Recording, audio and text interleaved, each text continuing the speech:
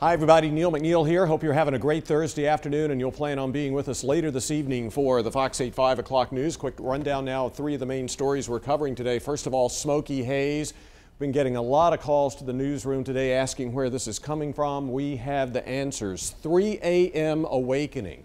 You won't believe what slammed into a Winston-Salem woman's home early this morning, and she's had close calls before. And Merle Fest Day 1. We are live in Wilkes County today. Find out why some are calling the music lineup this year the best ever. We'll see you later this evening for the Fox 8 5 o'clock news.